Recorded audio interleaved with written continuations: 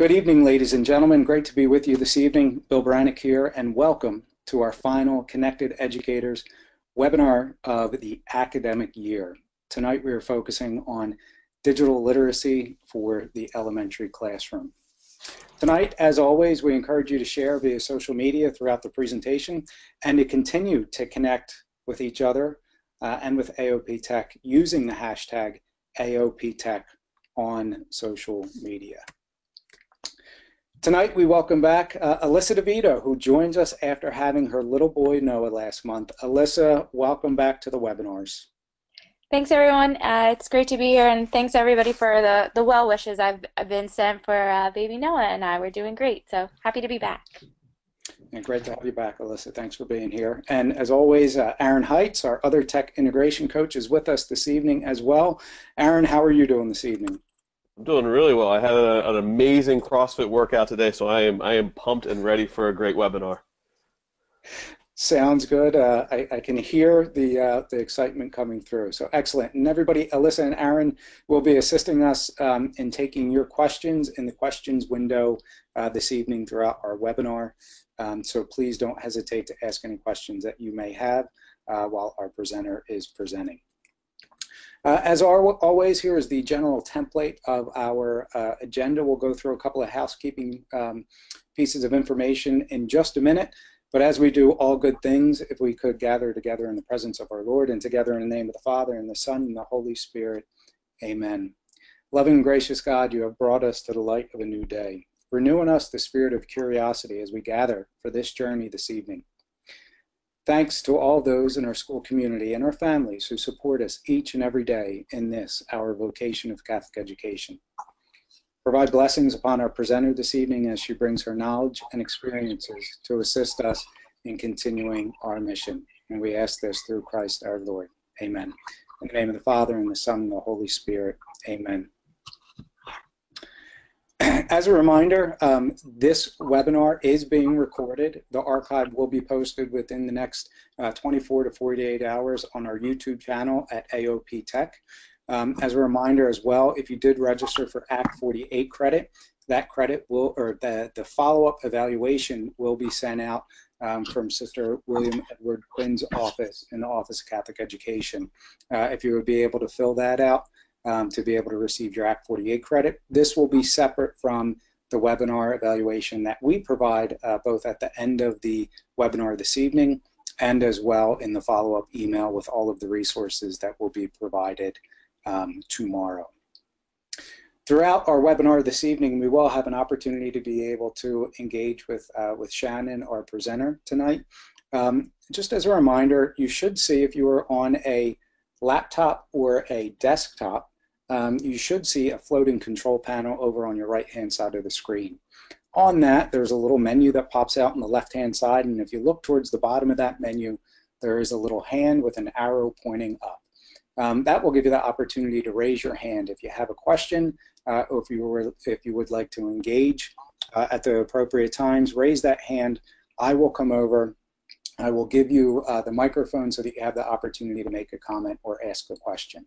Just as a reminder, because the webinar is being archived, I will identify you by name. That will also be archived in our recording. If you would prefer to ask a question privately or anonymously, that can be done also, again, on your control panel. Looking midway down, you should see a questions window or chat window, and that's where you can send in your question, and we will have an opportunity for Alyssa and Aaron to be able to monitor that window and answer any questions that they can, or to be able to bring up those questions again anonymously at the appropriate time with our presenter this evening. And speaking of, I am thrilled this evening to be able to introduce Mrs. Shannon Miller as our featured presenter this evening. There are a number of accomplishments there that certainly I'll touch on, but the first one that I want to mention is that Shannon is not only a wonderful educator and certainly a wonderful voice for education and for the voices of our students in the educational community and in our classrooms. Shannon is a wonderful personal friend, as Shannon and I did a lot of work together a number of years ago when I was principal over at Bonner and Prendy, by connecting our kids, and Shannon and I co-taught a class on Web 2.0 tools and digital literacy at that time. And it is just wonderful to have Shannon with us this evening.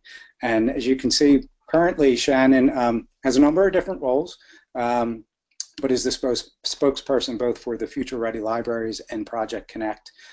You can find Shannon if you follow her on Twitter at Shannon M. Miller. See a lot of great posts and engage with her as she does go and speak throughout the world, and also provides tips and resources about Buncee and through Cantata Learning and a number of other different resources. Shannon and I did connect in the time when she was a district teacher librarian in the Van Meter Community School Districts in rural Iowa, just outside of the state capital in Des Moines. And while the awards and honors could not be fully listed here, just a couple of the most notable and recent. 2016, Shannon was recognized by the International Society for Technology and Education with their Making It Happen Award.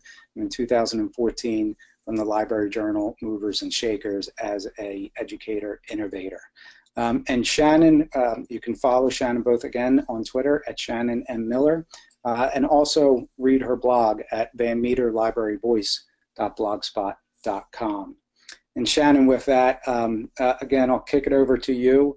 And I am thrilled and just grateful for for all of your time and energy and effort that you've put into to getting this presentation together. So Shannon, thank you, and the platform is yours. And I can see your screen, so it looks like you're good to go.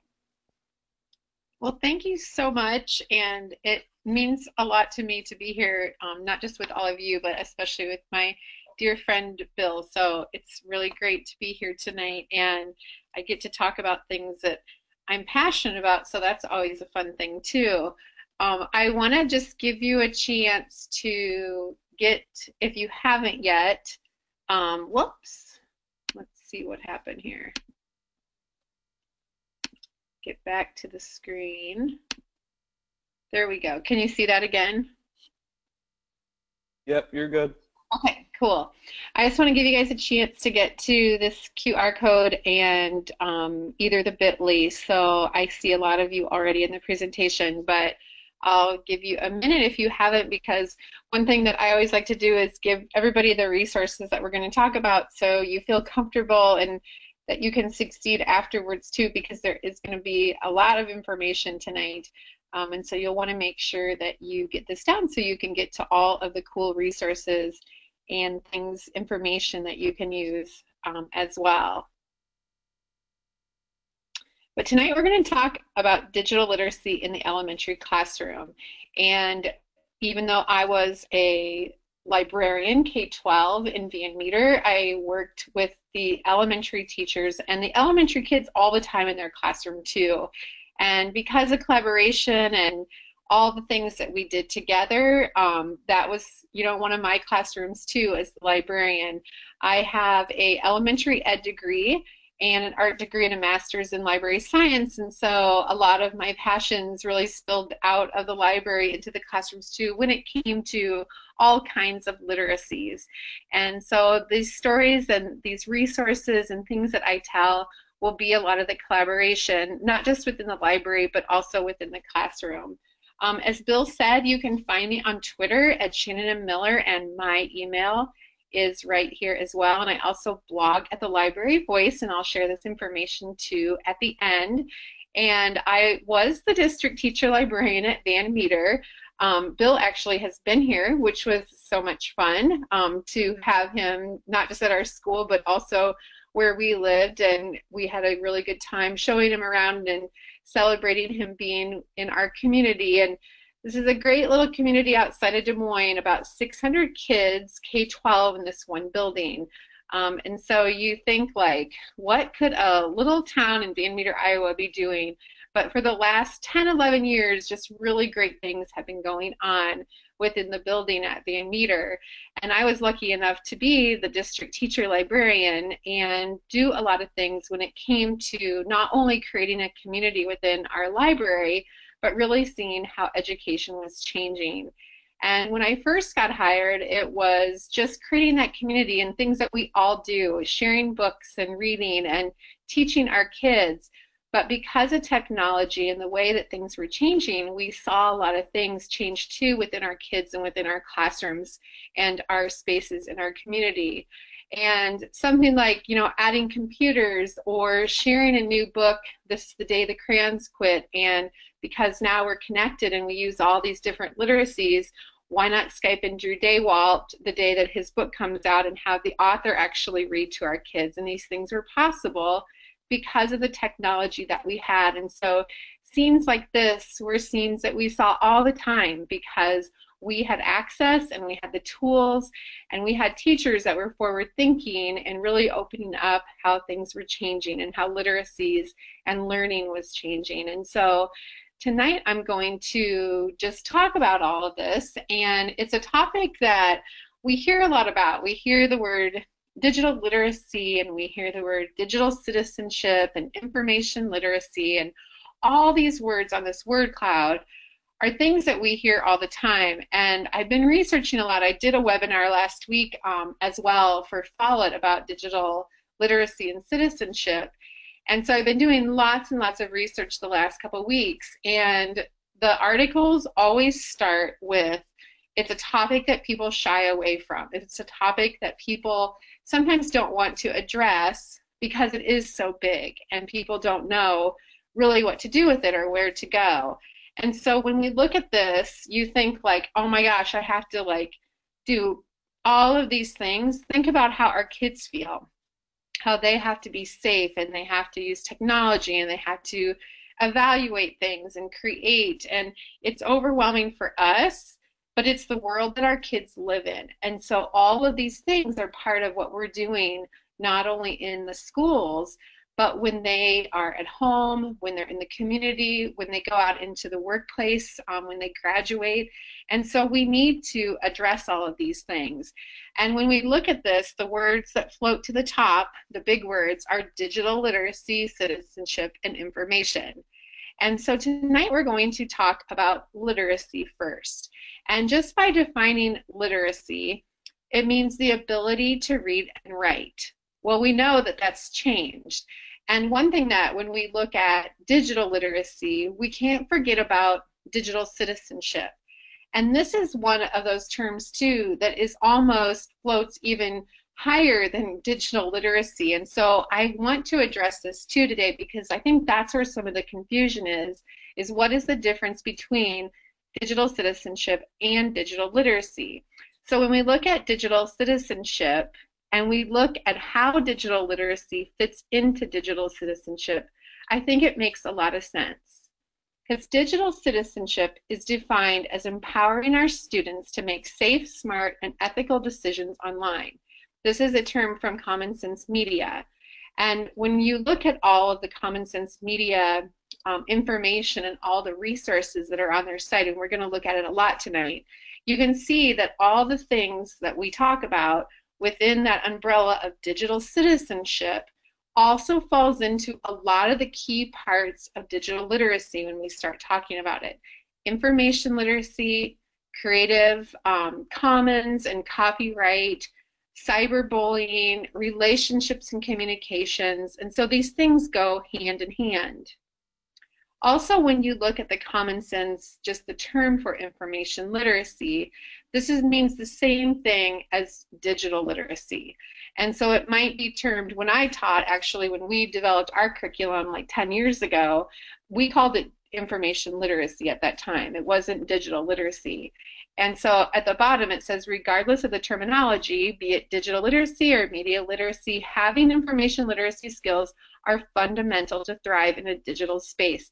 And that falls into just hand in hand again with making sure that our kids are good digital citizens, that they're getting that digital citizenship curriculum. Now, Mike Ribble, he's done a lot of work too, and I actually love going to his website because there's so much good information, but it's also really easy for us to understand.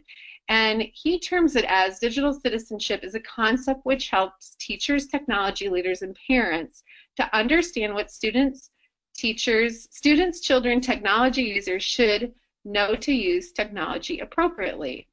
And I think that going here and looking at some of the things that he has really also fits it into making sense of what we need to do in our classrooms and what we need to do in our libraries with our kids.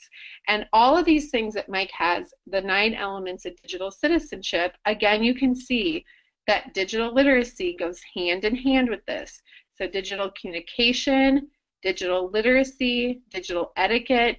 And so you're starting to see that they're really not that different. And so when you hear people talking about these things, you can feel confident that they're not that different and that you know what both of them mean. And really they mean a lot of the same things.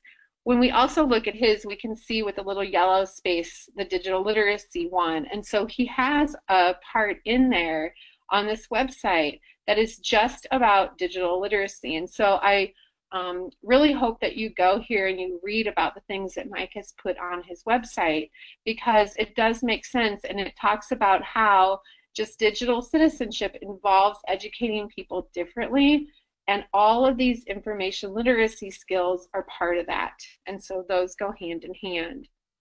Now that we kind of have digital citizenship defined and we have seen kind of the differences and the similarities, let's take a closer look at defining digital literacy. So I want to know how you would define digital literacy. I'm going to put you guys to work now and see what you think digital literacy means.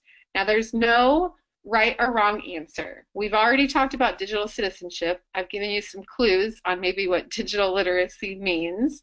And so I want you to go to this Padlet, and you just can either scan it if you have a device and you don't want to get out of your slides, or go to that link at the bottom, and I want you to add to this Padlet. Now, if you've never been on Padlet before, all you have to do is go to this link and then click on the wall or click on the pink circle in the lower right-hand corner to add your definition of digital literacy. You don't have to put your name if you want. You can just put your definition of what you think digital literacy is. Now, as we're adding to this, I'm actually going to go out of the presentation for a minute, and we're going to look at what everybody is adding to our great Padlet so we can just see this collaboration. I really like to show this too, because this is a great tool to use with your kids, and this is teaching digital literacy skills. And so think of all the different ways that you would be able to just practice all these digital literacy skills with your kids using a tool like this. Now, I don't see anybody on here yet. Well, there's one person. So as you can see, people are going to start adding their comments to this Padlet.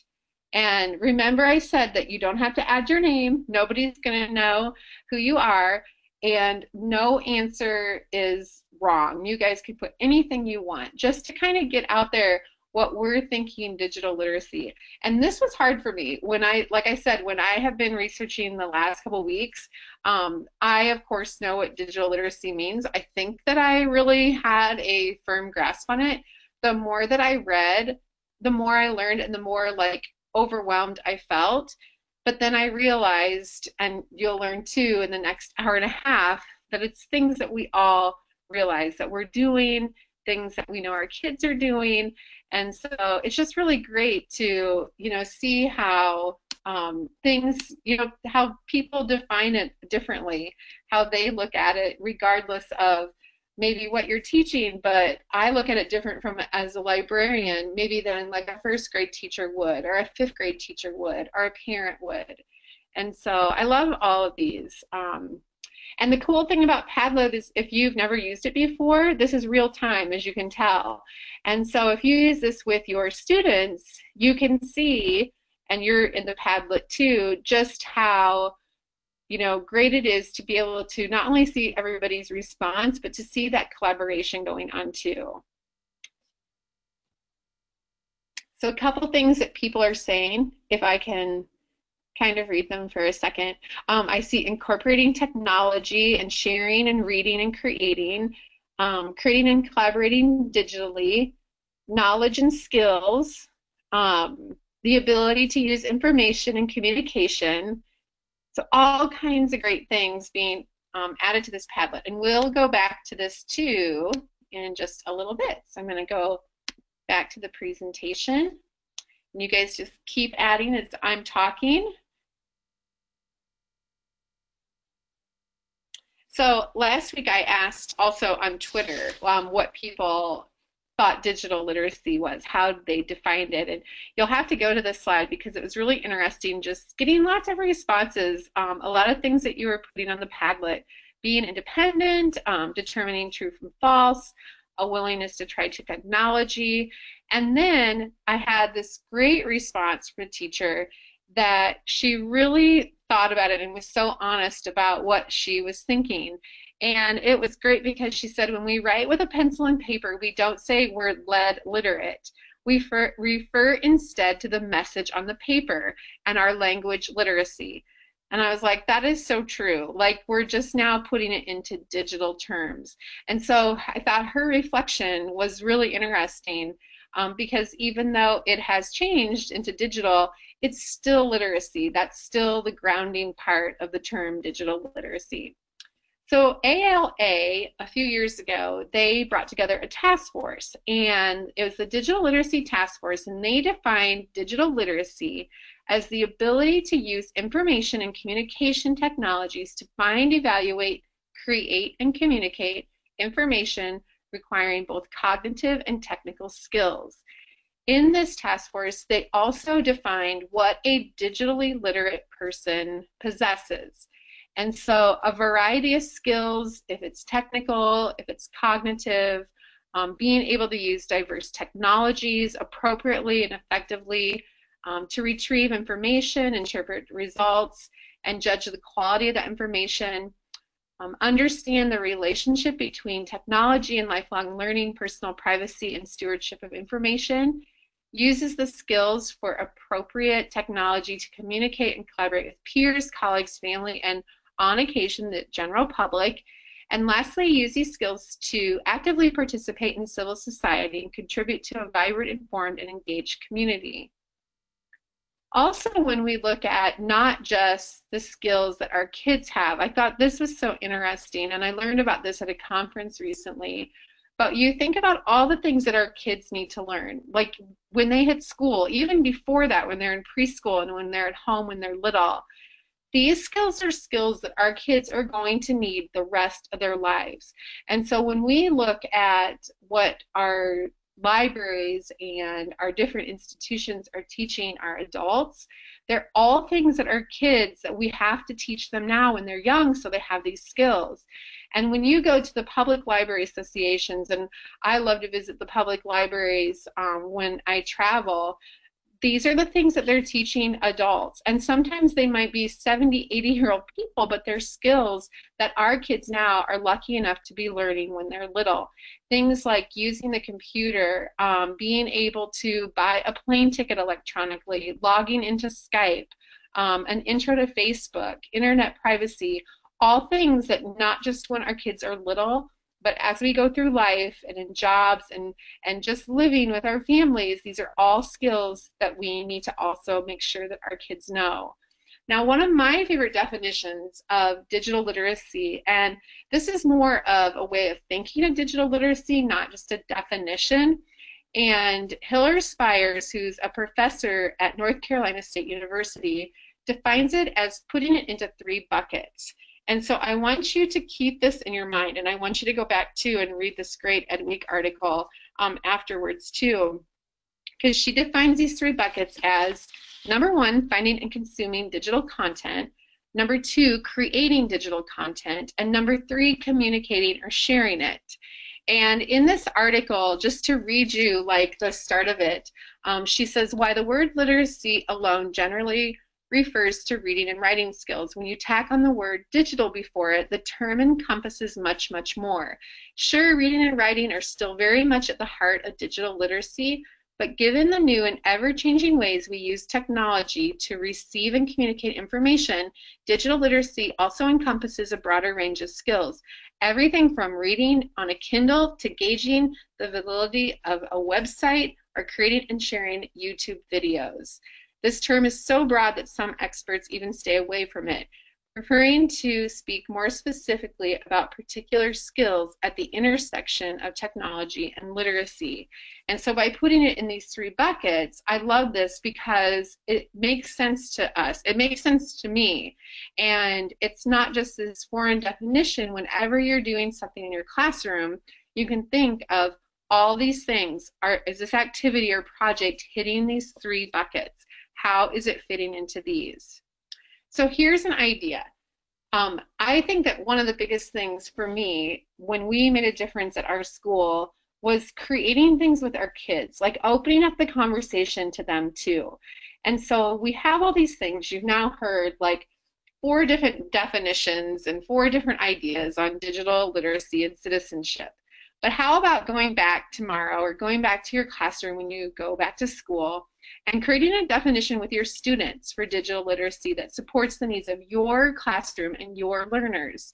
And this was something that my friend George Kuros, I love this tweet from him, and he says, the notion of digital citizenship is so messy, all the more reason educators have to be in on these conversations with students. And that says it all. Just like going back to this, like creating a definition, it needs to be something that's transparent and a conversation that's happening all the time. And so to develop a definition together with your kids would make it even more relevant to them, and they would take ownership. Just like when we make up rules or we make up guidelines for our classroom, these things would help our digital citizenships love what they were practicing and what they were developing even more. There's all kinds of ideas too that will help you with this. There's things on Common Sense Media. Both of these images are linked that you can go to them and either make up a pledge or make up an infographic, and even something like this Wordle for your classroom. What are the words that mean a lot to your class as digital citizenship and digital literacy when we're looking at these things? And so something like a Wordle would be a great thing to post in your class so you all know what you guys are focusing on. So as I think about how we would define and embrace digital literacy in our classrooms, let's talk about what a digital citizen looks like. So I have this fun video. I'm going to share just a tiny bit of it. Hi, this is Bridger. Say hi, Bridger. Hey, Bridger. He is playing with the iPad, and he just turned 2. So why don't you show us? First of all, draw us a picture. Nope. Yeah, draw us a picture, Bridger. Dinosaur. No, draw us a picture first. Okay. Sweet. I'm excited. Oh. This? Yeah. Want to draw one? Do a new one. Okay. Want to draw one? Yeah. Why don't you draw a squiggly line? You're so smart, Bridger. Draw something. Oh. Oh, you want to change the background to blue? Yeah, good blue. Why don't you show us the stamp, like the car stamp? Or motorcycle stamp? Okay. You want a dolphin, okay? You want to find a dolphin? Yeah. Okay, you think there is one in there? Yeah. Hopefully. Ooh, there's some other animals. Why don't you pick another animal? Dinosaur. Ooh, yeah, do the dinosaur. So that's pretty amazing to think about the 2-year-old, and we've all been there, either had our own kids or seen children or family members. And I love it when you go to like the mall or you're somewhere and you see kids that are even younger than him navigating devices, and that's the world that our kids live in. Those are digital citizens. And when we look at citizenship in the digital age, I love this little infographic from ISTE, and it says on one side what a good citizen is, and then on the other side it has great statistics about good digital citizens. And this is a really good thing when you start sharing too when parents have questions, or when other teachers, or when your kids have questions, to go to and look at some of these things on how our kids are actually, how they're navigating information and how they're living in this digital world. And I really like this because it does show the difference and how our kids change all the time on information, and not just our kids, but us too, just as people as well. Another one that ISTE has is they took the standards last year when they came out in 2016, and they made this poster that says, "I am a digital age learner," and you can get this for free online too, just on the ISTE website. And it's great because it talks about digital citizenship, but it also talks about being an empowered learner and a global connector and a creative collaborator. All these things that our kids are doing that really fit into that definition of digital literacy. And so these skills are not just encompassing that digital citizenship piece, but all the things that have to do with literacy, and when we add digital to it, ties into being a digital age learner. Being elementary teachers, there's lots of information on the Common Sense website that are perfect for your classroom and perfect to post and perfect to also even have conversations and send home with your kids. I love this little one that they have, and all the information on Common Sense is free, and so this is just one of their little posters that talks about being a digital citizen. And then this is another really great, the Speak Up 2015 research project findings, and you can get this on the Project Tomorrow website. And these are 10 things that our K-12 students, that their digital learning should encompass, and that they also love because they're students speaking up. And so things like wanting more coding and being able to use Twitter, and how our kids watch videos online. That's like a craze that we're going through at our house with our almost 12-year-old, the watching YouTube videos, and they can watch anything now and learn about anything they want to, but these are all things, and this is the voice of our kids, and so really important graphic to know about. Now, I had something happen in my family a couple weeks ago, and this was about the beginning of when I was really started to think too about these two presentations that I just have put together about our digital citizens and their digital literacy. And it's a story about my niece Gracie, and Gracie is 11, and she lives in Iowa too, obviously, with the pigs, and these are her 4-H pigs. And Gracie is in 5th grade. She uses Instagram, she uses Snapchat, and so when she got her pigs, when they were getting ready for the pigs, she took pictures and she documented this whole story. And this was all by herself, no prompting from parents or teachers, just her telling the story. And when she got the pigs, she put it on her Instagram, and she got all these comments. Then she had her dad, and my brother is a farmer in Iowa. She had her dad use his Twitter to also share it because she wanted the 4-H Twitter account to be able to see her story. And so I started tweeting about it too because I loved the things that she was also using her phone to text me. And so she would say things like, "We're writing personal narratives, and I wrote mine about pigs." And you could just tell how excited she was, but it was so like intuitive to me to look at this and to think about how she was using literacy different, how she was tying in all these things that were digital into this story she was telling. The best thing, though, that happened that really got me thinking is one night I was out to dinner, and I came out of the restaurant, and I had 172 text messages. And I thought something horrible had happened, and I didn't hear my phone, and I looked, and it was from Gracie.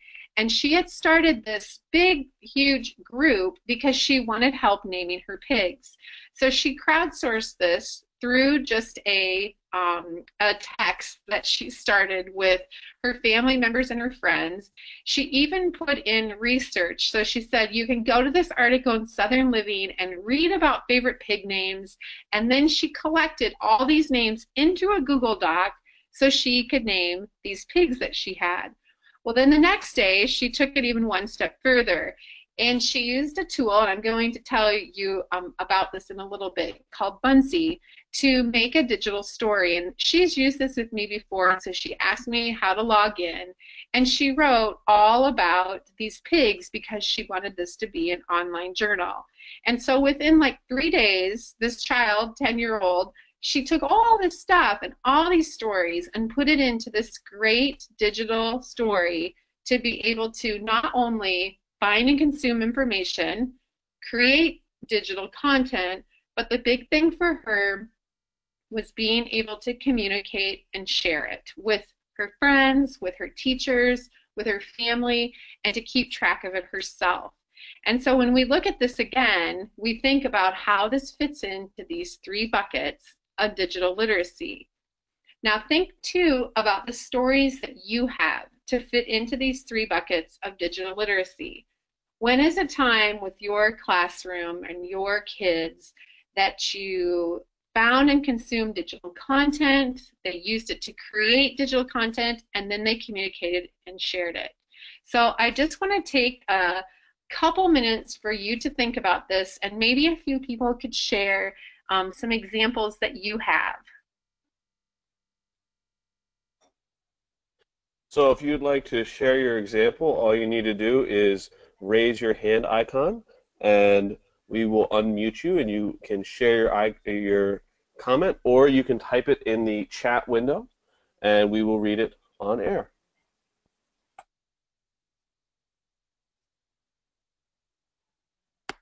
And I know everybody has some cool story of their digital citizens, so it's really fun to think about it.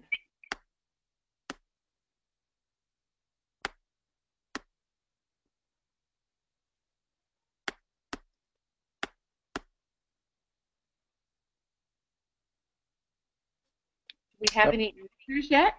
Kay, I see your hand raised. I am coming over and unmuting you. Kay, you have the microphone. I don't know if this would count, but when Notre Dame had their teacher bus going around the country, we set up a Twitter account for the library, and our students were tweeting with the, oh gosh, just like that, I forgot what bus it was.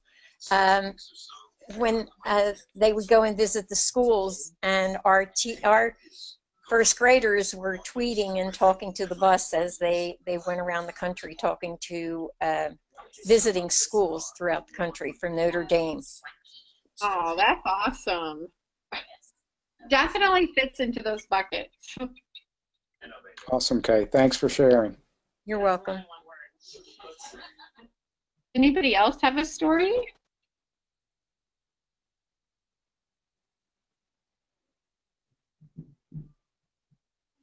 Shannon, I know there are a lot of great stories on here with the people that we have on.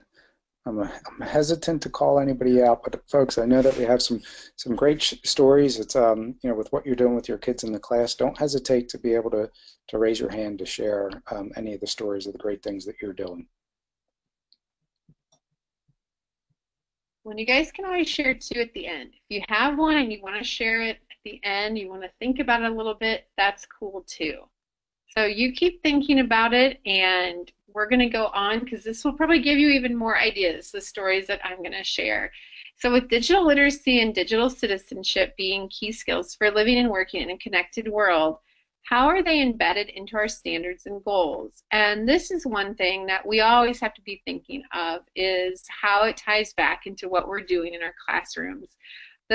One of the biggest things for me is looking at the ISTE standards, and we were lucky enough last year to have them come out, the new student standards, and in just a couple of months the teacher standards will also, they've been revisited and revised, and they come out at the annual conference. And when we look at this, all of these standards tie into the qualities and the skills that we want our students to be able to have and engage with and thrive in the connected digital world. And so when we look at this, these are the things that we see within these standards, but it also fits into being digital citizens, being empowered learners and a digital citizen, the knowledge constructors, innovative designers, thinkers, creative communicators, global collaborators, and all of these things tie into the ISTE standards, but they also run into the AASL standards.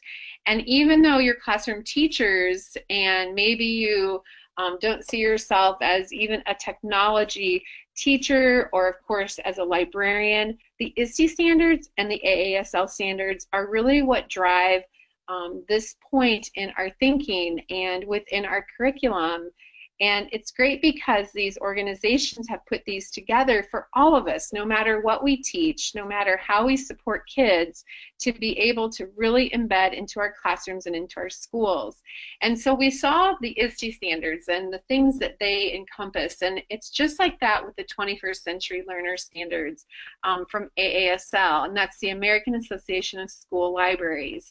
And these also have been revisited and revised, and they come out in the fall at the biannual conference. And so I'm excited to see these because they're also going to be talking about all these things within digital literacy, the responsibilities of our kids, the skills that we want them to have, the ethical behavior of information that we want them to be taught, using social networks, using the different technologies. And so you can see that these are really tied into the ISTE standards and across the board agrees with the things that our kids need to be taught and that we need to be supporting in our classrooms.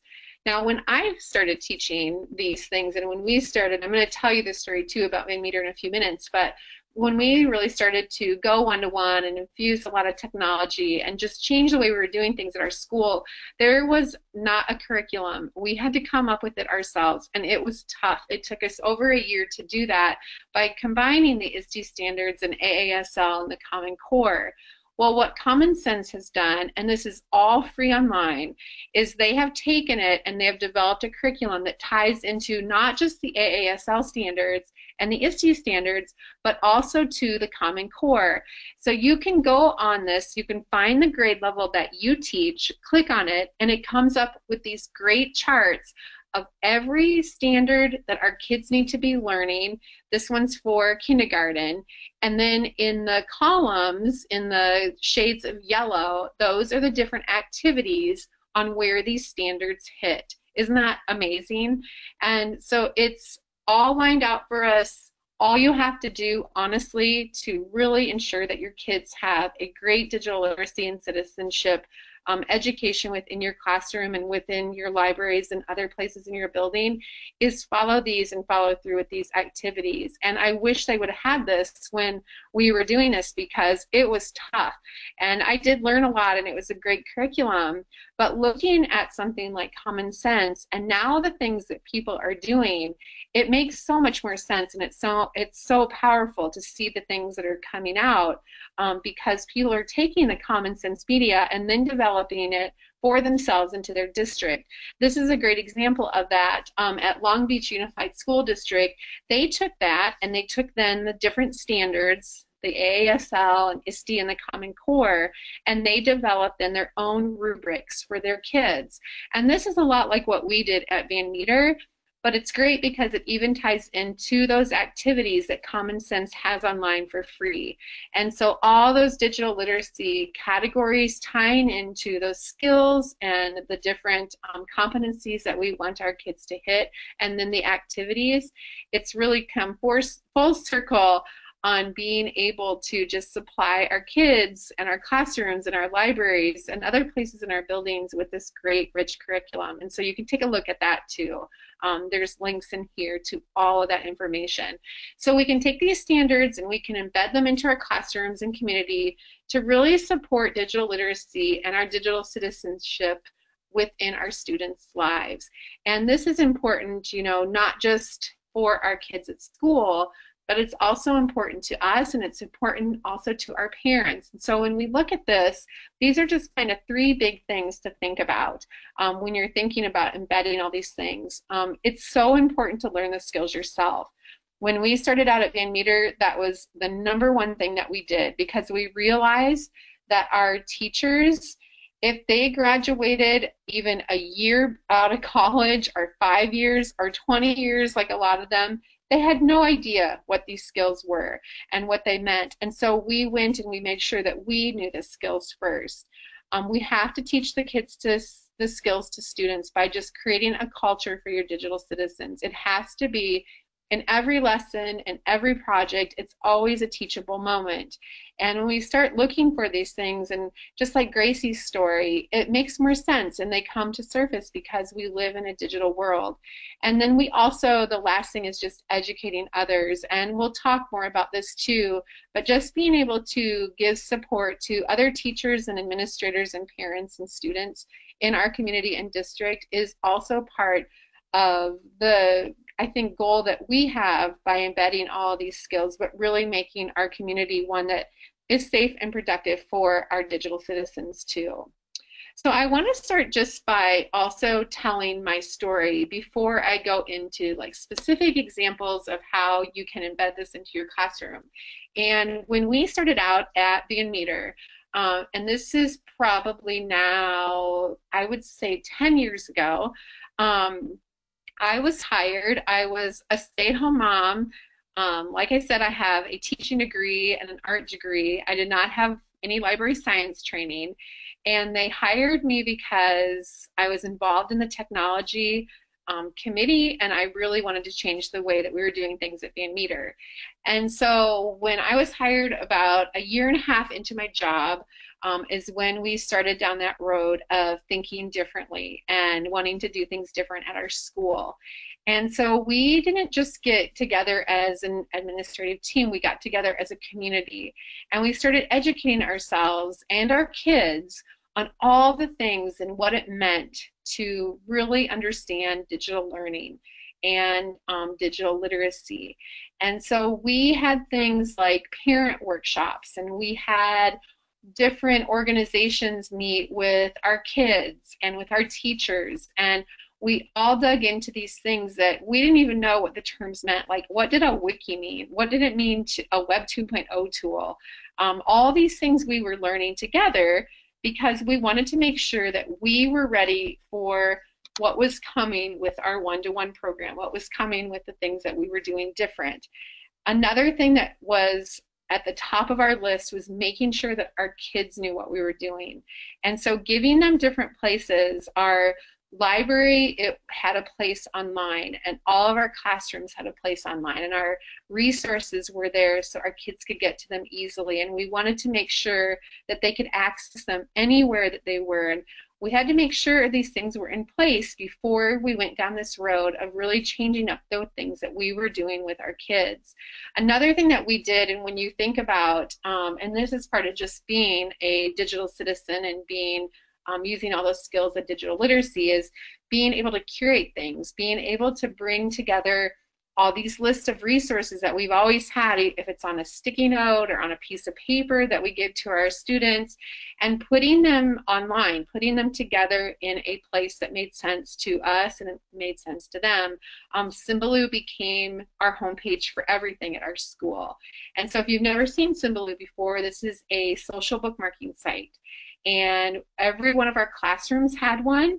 And then we had a main one for our library. And so when you look at this and you see these tiles, like the brown tile has a K on it, that was the kindergarten Symbaloo. And next to it was the first grade. And all of their resources were on here and organized in this way. It was great for us, like I said, great for us to be organized, but really great for our kids because they were learning those curation skills and they had access to those things when they needed them. Now, this is what our curriculum looked like. And like I said, we spent over a year on this. It was myself and the curriculum director and a handful of teachers and kids.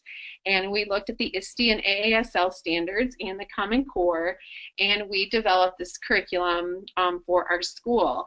And it was something that was definitely a labor of love because we not only developed that curriculum, but we started collaborating more and integrating technology into everything we were doing.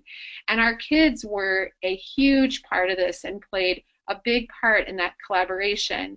And they even had, this is our elementary kids, this actually, Bill, is Sean Heyer's daughter, Eve, and we started the Technical Difficulties Library Club. And they were even helpers in making sure that our teachers knew the skills that they needed to be teaching to their kids. And so it was great because together we created a positive and empowering culture for our students and our community within our digital world. Now, we taught these skills to our digital citizenship, why we were looking at these things, why we were creating a culture for our digital citizens, why we were embedding digital literacy and digital citizenship through everything we did.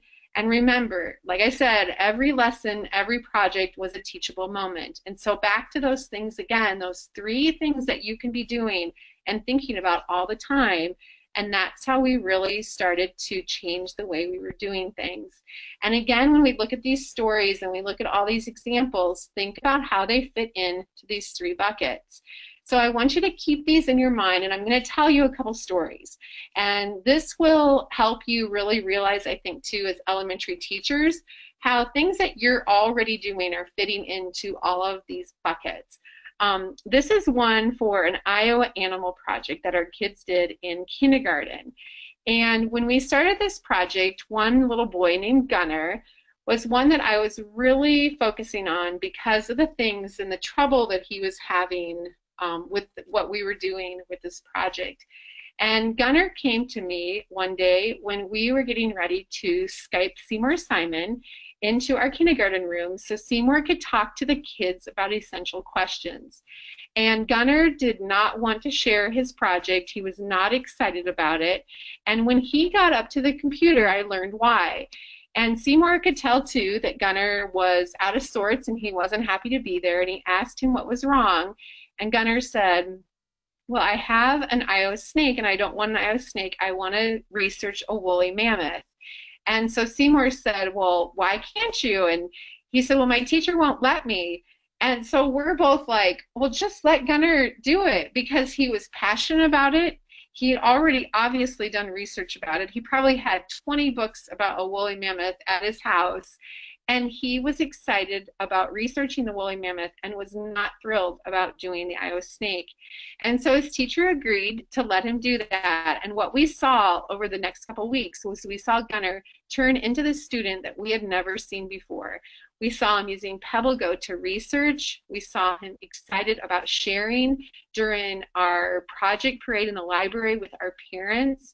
He not only did one project, but he did 3 projects to share when they only had to do one about the woolly mammoth.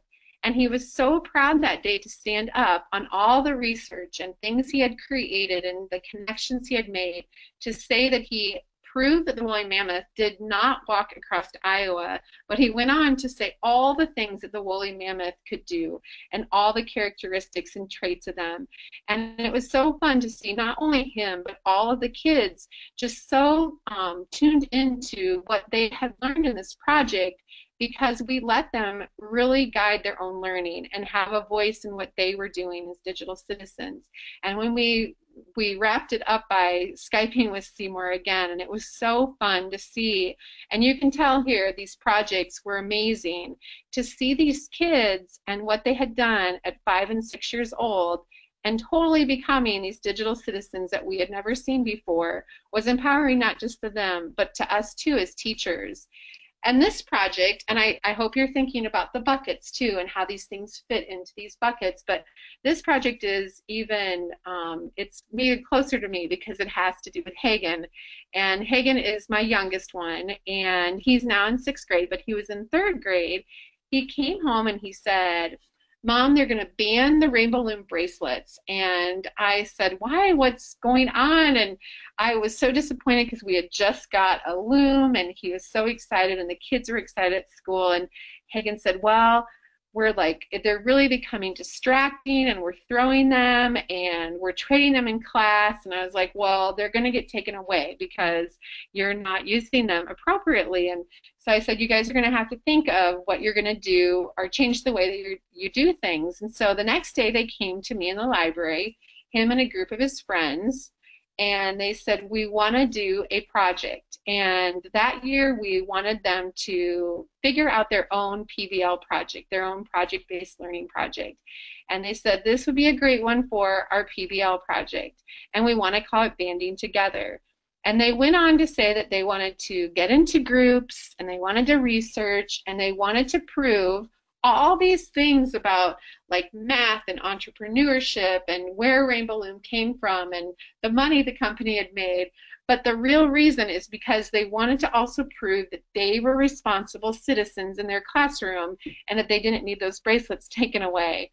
And so we watched these kids become just so enthralled by looking at the model inquiry and Skyping with people and communicating and sharing and creating, and it was so great. On this day they wanted to learn more about citations, and so I reached out to my friends at EasyBib and they Skyped in and not only taught the kids about citations, but EasyBib also got in on the project and started creating bracelets in their office too in New York to send to the kids. And I started to talk about it a lot on Twitter and my blog, and Rainbow Loom picked up the project and they started talking about it, and the kids in the school, not just in Hagen's class, started bringing in all these bracelets to the library. Well, people were watching and people saw what we were doing in our library, and so this man, his name is Mark, and he was a superintendent in Wisconsin. He was actually the first school that we ever connected with on Skype probably 10 years ago, and he's now a missionary in Africa. And Mark said, Shannon, it would be great if you could send those bracelets to Africa to my kids. And so think about those buckets, think about all the things that the kids were doing, and I was like, oh, this is perfect. That's like the connection piece. That's that global voice that our kids can have. Well, then an organization in New York, in this Together Media, reached out to my kids, and they're a publishing group, and they had an aunt in India who worked at an orphanage, and they said, we would love to have the bracelets also sent here. So the kids now were creating bracelets. They had a mission on why, and they had this global footprint, this global voice in this project too. So they sent the bracelets, and we were talking about all these things, and we were of course writing about it and tweeting about it and having a voice from our library. And pretty soon in this Together Media, a couple weeks later, they reached out and they said, we would love to start an organization with your kids. And so they started banding together, and they started a Facebook page and a Tumblr, and they started even thinking even more in depth about these bracelets, how they could tie in math with a 3D printer and create their own charms. And we Skyped with a poet, Joyce Sidman, and they created love poems that she helped them make a template to put on their bracelets. And when they sent these bracelets off, think of all of those literacy skills that they were tying into these bracelets and this project that Hagen really came home and started just because they were passionate about wanting to keep these bracelets in their classroom and in their school. And so we were still talking about it, of course, and can you guys guess what happened next? If people were watching all over the world, they started to create bracelets too. And so all of a sudden, thousands and millions and probably billions of bracelets started coming to Van Meter, Iowa, from people all over the world wanting to do the same thing with their kids.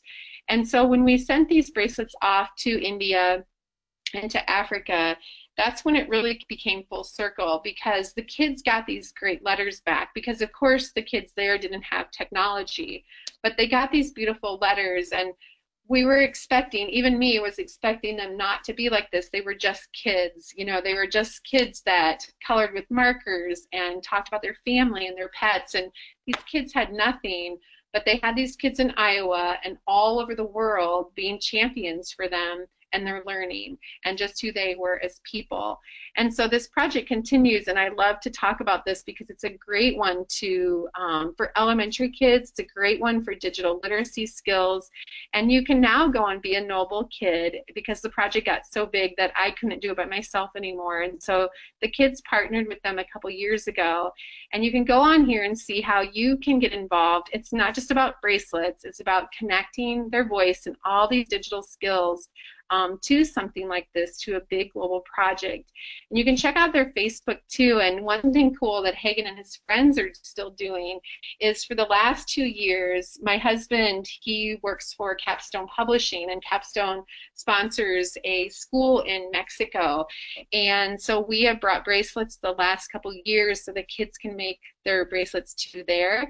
And so it's another really cool thing to be able to get involved in with your kids too. And so if you're interested, either go to the website or tell me afterwards, or email me or something, because this is a perfect project for, like I said, your elementary kids, and really tying in all of those digital literacy skills.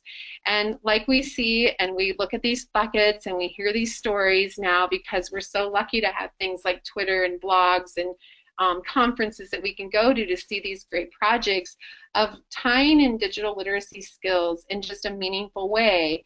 And it makes a difference for these kids in the world, and it makes a difference too in their lives. And so when we look at these and we think about like these stories and the curriculum that we have and all the things that we did at our school, everything we did tied back into what we were doing. So if we Skyped, that was a skill that our kindergartners had to be successful at. If we were using a database like PebbleGo, those were skills that we wanted them to be able to read online, and we wanted them to be able to create with the content that they were reading too. We use tools, I'm going to tell you about this in a few minutes, we use tools like Flipgrid for them to just have a global voice and to be able to talk about the information that they were reading about in different places.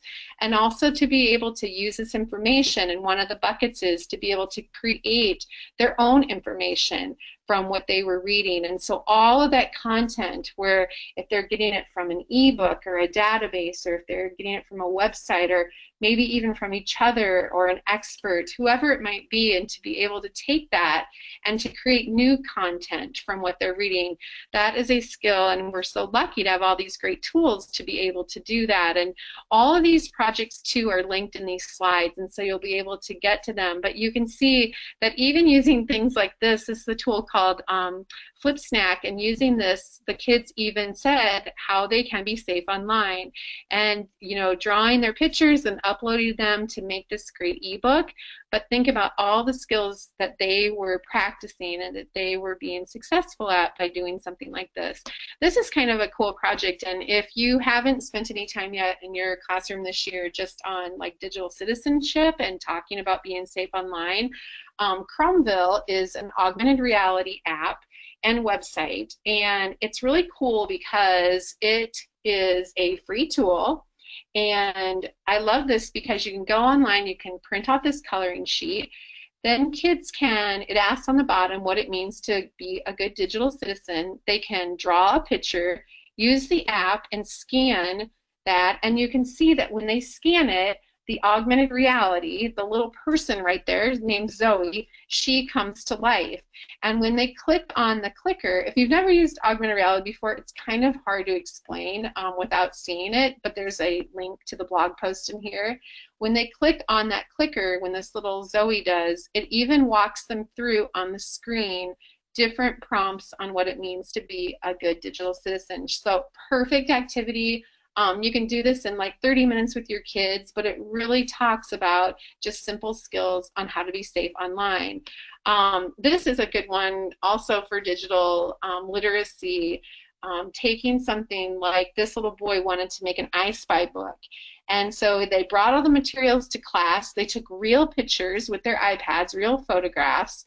They put them together into a book. Not only put it together, though, in a book just to share with their classroom, we reached out to Jean, who is the author of the I Spy books, and they Skyped with her to share this great book that they created.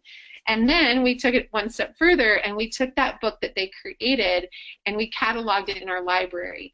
And so we started doing that with our projects by, one of the things, one of those buckets and those skills that we want our kids to have is to be creators and to be able to publish and share things. And so not only sharing it within our school or sharing it with others, but keeping it in a collection and keeping it somewhere that other people can look at it too. Also helping kids, this goes back to like that curation I was talking about with the Symbaloo, helping kids too and parents get the things that they need on their own devices. or that they need at home as well. That's something that's important too, because we have to give our kids access to these tools and these different resources if we expect them to be the digital citizens that we want them to be. And so that's a really important thing to do too. Also, this is just another project, and one thing that I really like to do too is infographics are so popular right now, and either creating videos or infographics and just talking to the kids again about what it means to be a good digital citizen. This really ties into making that definition as a class and making it with them, and so these are two great projects to do that too. Now, this is one of my favorite projects right now, and this could be tied in. It wouldn't have to be a digital citizenship survival kit. It could also be a digital literacy survival kit. But this is a great post, and I saw this recently at a conference too. We actually did an activity. But by creating this with your kids, they can really have their hands, because these are kind of abstract concepts to us, but also to our kids. And so when they can actually feel these things and make something, so using something, oh, we see in here like a magnifying glass, and we can say, remember your first impression started with a handshake. Now they start with Google. People are using Google to find out information about us. What will show up when someone searches you on Google? And all of these things then tie back into being digital citizens or using our digital literacy skills. And so there's links in here to these as well, but that's one of my new kind of favorite things, I think, for kids, and just a great place to start out with a conversation about digital literacy and citizenship. Also using social media, that's a huge part. And as elementary teachers, of course, we're not having our kids sign up for Twitter, Facebook, or things like that, but it needs to be a conversation, because the reality is that's where our kids are at. And so I always use these type of things as teachable moments, because I wanted my kids to be safe, and I wanted my parents also to know how to keep them safe. And so we had these conversations with our parents too.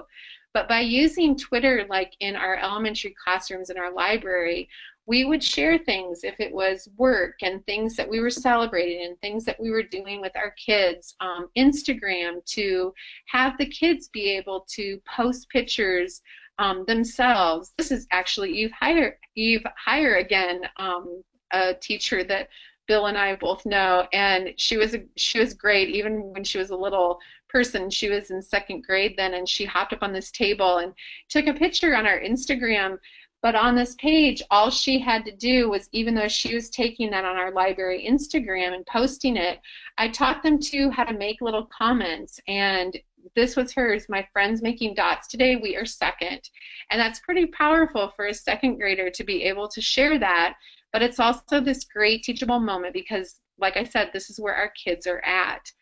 Also using things like online, not just reading tools for the kids to read, but online communities for them to talk about their reading.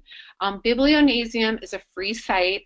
It's amazing because kids can not only make bookshelves of what they're reading, but it's such a safe place to go. And I love how they have this honor code for our kids to be able to take it and be able to be kind and safe and honest when they're talking about books and when they're reviewing them and sharing them with their friends. And so this is a great place, especially with summer reading coming up, that we can share with our kids, but that we can get them talking about the books they're reading and really reflecting on that reading too.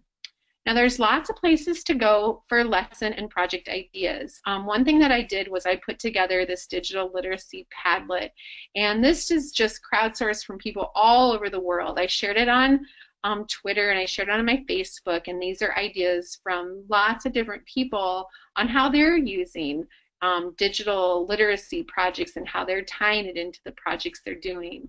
Also, going back to Common Sense Media, the scope and sequence that's out there is just really great, because there's so many lessons for all of our grade levels on whatever we're teaching, whatever topic it is. And so being safe, documenting their creative work.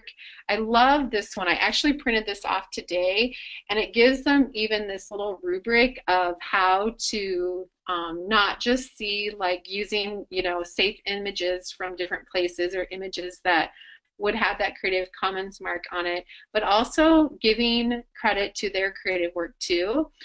This is a great one, and a couple of you had this, I think, on your survey in the beginning, your pre-conference or pre-workshop survey that you had. But this is one about rating websites, and they also have a great rubric on being able to look like if the author can be trusted and if the information has what you need and is it up to date, and really working through, this is the teacher view, but when you print it off as the student view, it's great because it's really easy for them. There's also lots of games and videos, and these things are all free online. I don't know if you guys have done Breakout EDU yet, but it's great because you use a box or some kind of container and a set of locks, and then you give your kids, it's a puzzle that they are solving, this series of challenging puzzles that will open up then this box or this container. And when you look on the website, there are a lot that tie into digital citizenship and literacy. This is one on passwords, and you can go here and get this for free. You can also create your own too. And then Common Sense has one called Digital Passport, and this is really good for our kids in 3rd through 5th grade, working with some of those digital safety skills and respect and community that we want our kids to all hit, and so that's a good one, and they love it because they can get badges for it too. PBS Go also has Webinauts, which is the little internet academy that they have, which is really fun. And then the Infinite Learning Lab, or it used to be called Professor Garfield, they have these great videos and little things that the kids work through. They're kind of like tutorials, and my kids love these. I use these a lot with my elementary kids, and one of them that I love is like forms of media, online safety, and so you can go there and check out those too. Vocabulary also has several videos that are free on their website, and they have an elementary version now, and so some of these are really great too. Really quick little raps to be able to teach your kids these fun skills that they need to know. Now, I wanted to just talk briefly about fake news because that was another thing that people had questions about. And with fake news, that's another thing in media literacy that is kind of a foreign concept to us and hard for us to wrap our heads around. But the Media Literacy Project, they defined it as the ability to access, analyze, evaluate, and create media. And when we look at this, one of the best sites, once again, is to go to Common Sense Media. They have a brand new place on the site that is so great for our elementary kids. And I'm not going to play this right now, but I wanted to put this in there for you because you watch this for like a minute and a half, and I did this a few weeks ago, and I really understood it different, how my kids, even the youngest ones, can be those fact checkers, and that they can understand fake news and media literacy. And then they have a site that you can go to not only pull off information, but you can also get those same posters that they have with digital literacy and even great projects too that tie into our grades K through 5 and beyond too, but this is relevant for tonight. And these are really great because they tie into all these different topics that are great for even our youngest learners. And so I love what they have put together, and I know you will too because they've done a really great job, just like they do on everything. But this really made sense to me because this is a hot topic right now, and so many things going on about it just in the world that we live in and within education. And so you can go there and check that out, but also check out this Padlet of different research and different project ideas too that people are adding. Also on the Common Sense site, they have a place way at the bottom, just articles. And this is helpful too because, like I said, that's a big topic, even just for us as adults and what we're dealing with too with this, all of this fake news phenomenon, like they said, and so you can go there too. Now we also have to educate and support our families, and so one thing that I did, and I said this before, is making sure that our teachers were really communicative with our families about that curriculum and the things that we were teaching them. We had different workshops after school for our teachers, and we would invite our parents too. And so inviting them to learn about, passwords, on how their kids were being safe, and digital citizenship, and all these things in media, and using resources like what they have on PBS Parents and Common Sense, and the P21 has partnered with the PTA to really bring together a great suite of tools for all of us to use, and these are all free too online. This is a really cool one on Common Sense Education. They have this family dinner project. I love this because it's talking about how to have an event, and it's called a community dinner, and you don't even have to have any food, but you all come together, and it's basically about like talking to your kids and putting your devices down and having these conversations, and how you have conversations too just about how much time they're using technology, and really looking at what it means to be safe online as a family. So that's a good piece. Now I have a couple pieces left of this, and I didn't think I would get to the last part, but I want to go over these, just these tools, and then I'm going to show you some actual digital tools, but probably skip kind of over those, and you guys can always go back to those, but I wanted to put them in there for reference. But I didn't want to miss these digital books, because I took a look at your website today and all of the great links that you have on here to be able to use, but I wanted to tell you about a few more as well. This is a set of books that I actually did with Cantata Learning, and Cantata Learning, you guys would all love it because there are these great picture books and they have music that go with them. So any topic you can think of, from social studies to science to social emotional skills, we now have these library skills, and so being able to like stay safe online when you go to this book, it's also this sweet little song, and I wrote it, and Emily Arrow, if you guys haven't seen her yet, you have to check her out too, is the one who sings them. And so you can go to this, and I put a link in the book cover. You can even go to this free online, the song, to be able to find that one, and then all these other books that tie into the skills.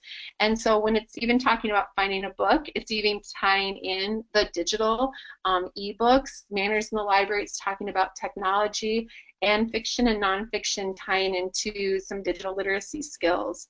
Capstone also has a lot of, I just came back from a big library conference, and there's lots and lots of books out right now about these topics, especially media literacy and fake news. It seems like is really bubbling to the top, but these are just kind of an example of some of them that you'll be able to find. And Learner also has, I love this one, it's a set of coding books, but not just coding, it's also being safe online and using your digital literacy skills and all these things about digital identity, and so a really great place to go. And I've talked about PebbleGo a lot. I know a couple of your schools also have PebbleGo, but I wanted you guys to be able to also just use it and see it for a couple weeks, because I've talked about it a lot tonight. And so I got a trial, and you can log into this for another month, a little longer than a month, about 5 weeks, to be able to check it out too and use it with your kids. But I love a lot of these different resources that we have, and you guys have some great databases too, and so don't forget to look at some of those resources. When you go on here, you can, PebbleGo is a database that has 5 different kind of categories, and like animals, for example, it has great teacher resources that you can go and you can, you know, if you don't want to teach these skills in isolation, because we have so many things in our classrooms to teach, you can go here and you can find some of these things, like these little fortune tellers, to be able to tie in some of these skills that we want our kids with research. Every article has a citation attached, so that's an important thing for us to be able to teach our kids about citations. Well, you don't have to do that now with ebooks and databases. Most of them have citations that go with them, and they have these great sheets that you can print off for our kids to be able to really tie in those writing skills, even on paper, from what they're learning in a digital sense. PebbleGo also has Go Next, which ties in kind of for our older kids, and that password works for that too. This is a free one, and I wanted to mention this. This is DK Find Out. DK Find Out is a free database with tons and tons of information and a lot of the same type of stuff that PebbleGo has. And so when you go here, your kids can take quizzes, you can go to the teacher resources and find things. It again ties into those research skills and digital literacy skills, and of course media literacy, because like I looked at this today, I was helping my son with a project, and on the front page was National Poetry Month, and so they keep it up to date just like they do PebbleGo. Now, if you haven't seen Epic, I had to throw this in there too. Epic is over 20,000 free ebooks, and as teachers, we can sign up for this as free. Our kids can even bring home the code that they use at school and use it at home for free too. But it's an important skill for our kids to be able to read books online. And like I said, this all ties in to being digital citizens, as we know. And so being a librarian, these things are really important to me, but I know as classroom teachers, these are resources that are also so invaluable for you too. Now, I want to just go to a couple digital tools and apps, and I'm not going to spend any time on them. I'm going to kind of whip through these so we can get to the end. But I wanted to put these in here and just some slides on using Skype in the classroom and using the different resources that they have. And when you think about Skype, and maybe you don't think about before this as that being kind of a skill with digital citizens and digital literacy, well, like we heard from our friend earlier that shared the story about tweeting when the Notre Dame bus came through, you know, that's a skill, using Twitter, using Skype, having our kids learn how to be connected. And there's so many great things on that website. And I put this calendar in here too, because the thing that's great about Skype, especially I think as elementary teachers, is there's activities all year long that we can take part in. And this is just a Google Doc that I started last year that has things all throughout the year that you can get in onto. And tomorrow is Palm in Our Pocket Day. And if you've never celebrated this before, it's such a fun day. And I put together this Skype with all of these people and some special guests too, like Mrs. P and Emily Arrow and teachers. And you can also have your kids, you can join. It's at 10:30 Central Time tomorrow. And it's a Google Hangout. And so think of all of the skills that we talked about tonight when we're doing something like this that tie into an activity like this. And so please take advantage of it, and it will also be taped so you can go back and watch it too. Now the next ones, I'm just going to kind of flip through. Using Buncee is a great digital tool. I wish I had time to talk about all of these, but of course I talked too much about all the other great things. Great digital storytelling tool, and I talked about that a lot tonight. But this is one of my favorite ones when kids are creating their digital stories to be able to use. If you've never seen Buncee before, this is a Padlet that just gives you lots of ideas. Storybird is another digital storytelling tool. This one is driven by not the things that kids create like in Buncee, but it's driven by the illustrations that are already there for them to be able to create picture books and chapter books and poetry as well. But this is a really cool one because it's all free, and there is a free version too of Buncee. But it's really great because you can not only make digital stories, but they can also print their stories out. And this is one my daughter did, and it was a hardback, but you can even print it out just on paper. And then mentioning Padlet, that's one that we used, and it's great for collaboration, great for digital literacy, great too just for those digital citizenship skills of them being able to, you know, write with a class and be able to communicate together. And in these pages, when I show a project like this, you'll be able to click on these too and kind of see some of these projects. And the last one I want to end with is Flipgrid. And I don't know if you guys have seen Flipgrid, but Flipgrid is so great, and they just came out with a free version. And so Flipgrid 1 lets you sign up for Flipgrid for free. And with Flipgrid, what you do is you create, this is a Flipgrid, and you collect your student responses on this Flipgrid from videos. And so I created one, and I want you to do this when we're all done with this tonight, and we'll watch for your little videos to come up. But you go to this Flipgrid, you can either scan it, or you can go to this URL, you click on Add a Response, and you can see at the top I asked, How will you embed digital literacy into your classroom?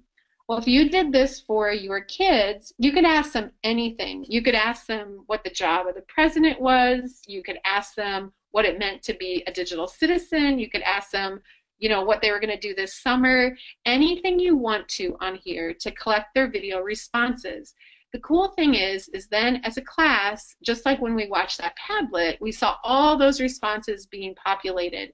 Well, kids can then respond either with a video or they can type out a response to their classmates, and then you have this great community online, but you're practicing all of those cool digital literacy skills that we want our kids to have.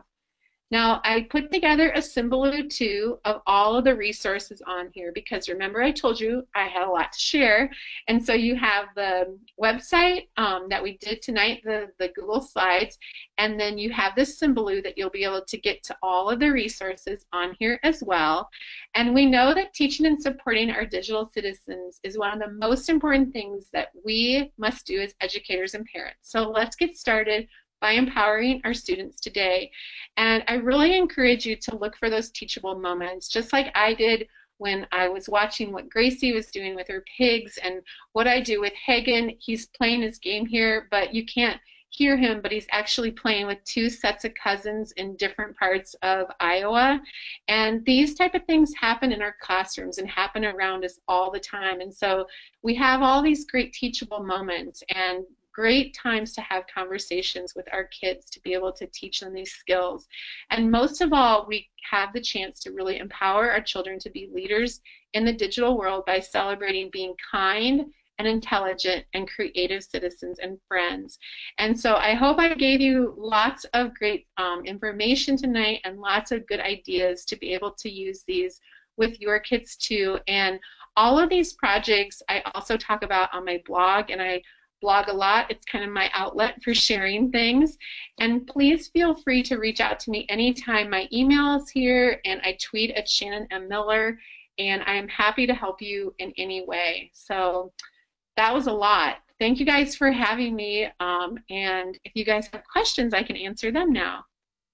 Oh, well, Shannon, thank you so much, not only for all the resources, but you know, setting up the Pebble Go trial. That was awesome. And the Flipgrid, certainly I encourage everybody, you know, a part of the digital citizenship and digital literacy pieces, as Shannon mentioned, being able to model it.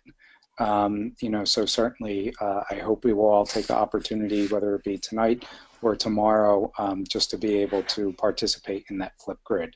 So Shannon, thank you. And as Shannon mentioned, if anybody has any questions or any comments, you know, that you would like to be able to either ask now or bring up now, feel free to raise your hand, and I'll come over and give you the microphone. As we're waiting to see if there are any questions, just as a reminder, you know, this whole presentation, the link was shared out in the chat window. The link to the presentation will also be shared later tomorrow when you receive a follow-up email from the webinar platform with all of the resources. So, you know, really take this presentation, you know, mark it as one of your favorites, and you know, take the opportunity to be able to go through it at your pace, since there are such a lot of great resources. And Kay, I see that you have your hand raised, so I'm going to come over to you and once again give you the microphone. So Kay, go ahead, you have the mic. Thanks, Phil. Shannon, how Yeah. long of a school day do you people have to do all of this? Just a normal school day. Now remember, I always like to say this when I talk to groups, is this is a story of many years of all these stories. And you know, when I would do projects like this and things like you know, that we were doing, it was something that, you know, you take on one thing at a time.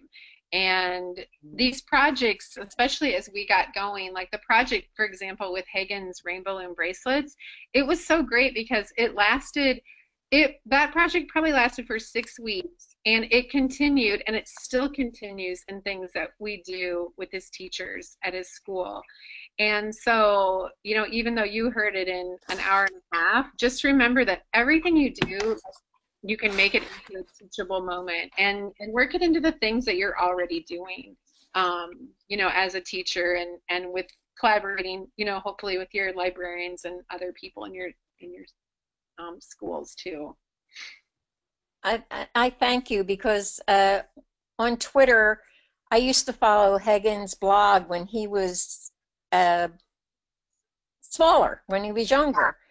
And I haven't been on there for a while, and I really should get back to, you know, reading his blog. I used to enjoy reading his blog at that time, and I would show it to my students in the library and say, you can do this too, you know. It's so fun. Yeah. Well, and please, if you're interested, like reach out and get involved. The cool thing, and I should put this in the presentation, is next February in 2018, I have a job in India, and we're taking Hagen with us, and we're going to the orphanage.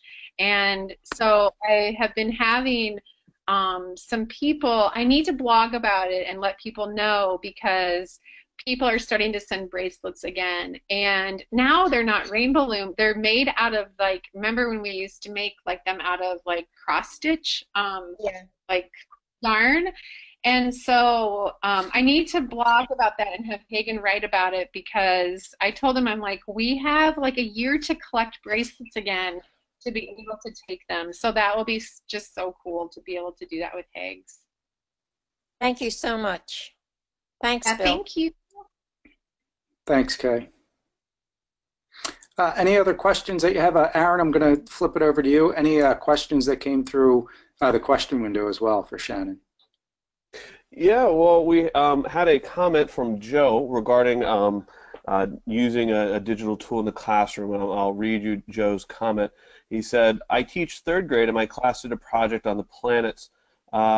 They were put into groups and assigned a planet. Each of my students had an iPad and researched together and created their own Google slide presentations and presented them to the class using the smartboard. So I thought that was a great technique and tool to kind of merge collaboration and digital techniques, and so it's really exciting. That's a great one. And we had a lot of questions about Pebble Go, and I was just wondering if you could kind of elaborate a little bit about like kind of what Pebble Go is and how you've used it. Yeah, are my slides still up? Yes. Yes. Here, let me just go back to, so Pebble Go, and 3 of your schools have it actually, because I did some research. I can't tell you which ones do, but so Pebble Go is a database, and it's awesome because, I mean, there's lots of things out there, just like DK Find Out. And DK Find Out is great, but it's a lot of content for our little ones. And so with Pebble Go, there's 6 different databases that you can choose from. And you can see that like one of them is Animales, so like the Spanish version of animals, science, biography, social studies, and dinosaurs. And when they go to these databases, then the kids, the kids can read about different topics. And as you can see, they're very well organized. They have tabs. They're all set up the same way. It doesn't matter like which database you're in. This is from the social studies one. And then they can be read to. So for your little ones, they can click on that little like microphone thing, and it will read to them. It also highlights the words as it's being read too. There's videos that go with each article. There's citations, and then the thing for me that really got all of my teachers on board with not only collaborating with me, but collaborating with each other, but also seeing all of our kids as like researchers, like using something digital, were these worksheets. And I'm not really a huge worksheet person. I loved these because you can go there, print them off. We use them in our writing stations. We use them with the kids with PBL projects. And as you can see, they loved it. I mean, from his little face is so sweet.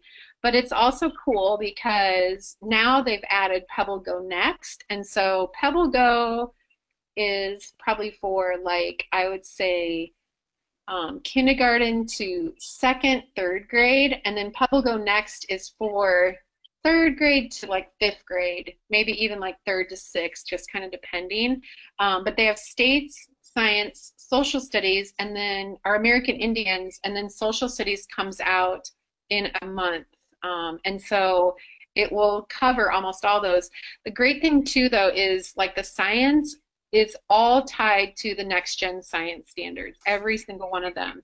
The states and the social study is all tied back to the Common Core and all of the standards that we want our kids to hit. And so it's research based, it's all written, you know, by experts, and it's awesome. And so we have this in the state of Iowa.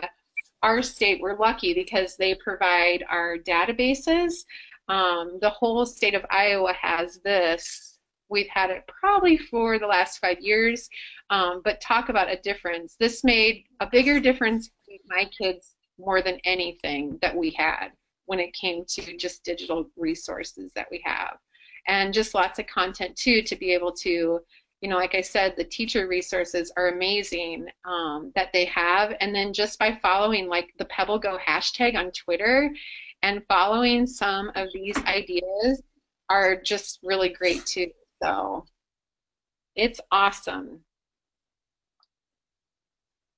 Well, Shannon, again, thanks for, you know, getting that that trial through the end. It was through the end of next month, correct? Yeah, through the end of May. Yep. Okay, great, excellent.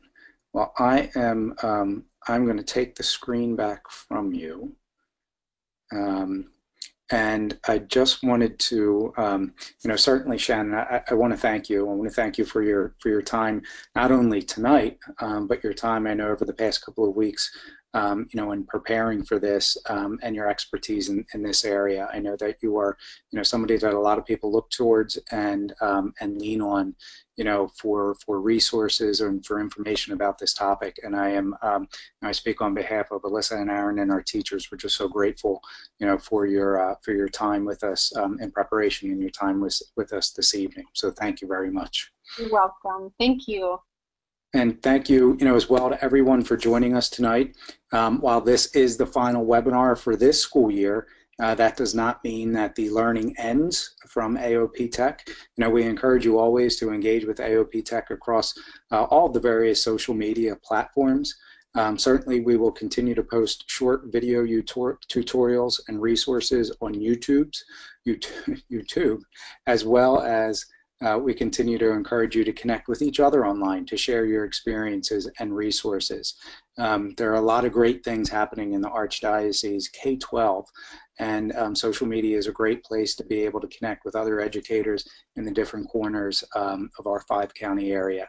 And we encourage you, as always, to use the AoPTech hashtag to always know where to meet each other, where to be able to hold those conversations, and to share resources. And as well, along with the feedback for tonight's webinar that I believe Aaron already posted and that you will receive tomorrow night in the follow-up email, in a few weeks we will be looking for feedback on our webinar series as a whole, both from this year and also in preparation for next year. We want to make sure that we are meeting your needs through these learning opportunities. So everything from content to topics to presenters to questions about Act 48, you know, please provide all of your open and honest feedback. And Aaron and Alyssa, I think Alyssa may have stepped away, but certainly appreciate all of the time and energy that both Aaron and Alyssa have provided for us this year in supporting these webinars, in presenting themselves, and also in being the hosts. So I certainly wish everyone a good and smooth close to the end of the week. If you are in the city of Philadelphia, I wish you all the best getting around with the draft this week happening in town. But certainly I wish you, your students, and your school community a wonderful lead up to the end of the school year. And for those students who are graduating and moving on, certainly wish you and them congratulations and well as we move into the summer. So thank you everyone for a great year, and thank you everyone for all of your engagement and interest in our webinar series this year. We'll look forward to connecting with you online through the end of the school year over the summer, and look forward to a great 17-18 academic year next year. Thanks, everyone. Have a great one.